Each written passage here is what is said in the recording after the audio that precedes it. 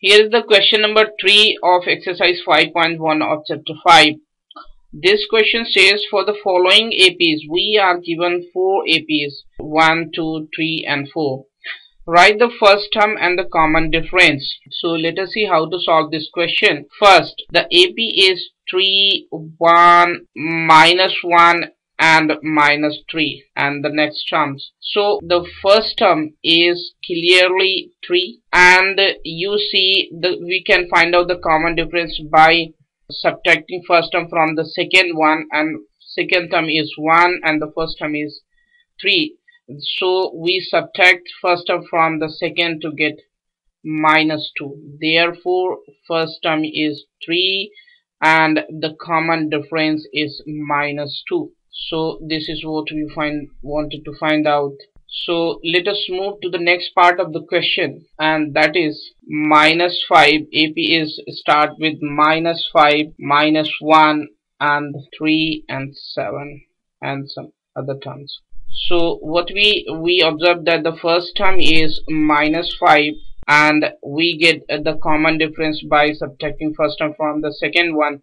So the second term is -1 and we will subtract the first term from it. So we get -1 plus 5, and so the common difference is +4. So A equals to -5, first term is -5, the common difference is 4. This is what we want to find out. And now we shall move to the next part of the question, that is third. And in third part we are given an AP 1/3, 5/3, 9/3 and finally 13/3. So we know that the first term is 1/3, and we can find out the common difference by subtracting first term from the second one. So the second term is 5/3 and first term is 1/3. So we get 4/3. A is the first term and that is 1/3.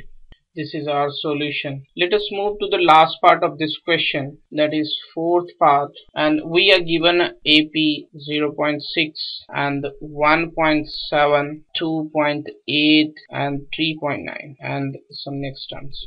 So what we observe that the first term is 0.6, and we can calculate the common difference by subtracting first term from the second one. So the second term is 1.7 and we will subtract 0.6 from it. So we get 1.1. Therefore the first term is 0.6 and the common difference is, this is our solution. Thank you.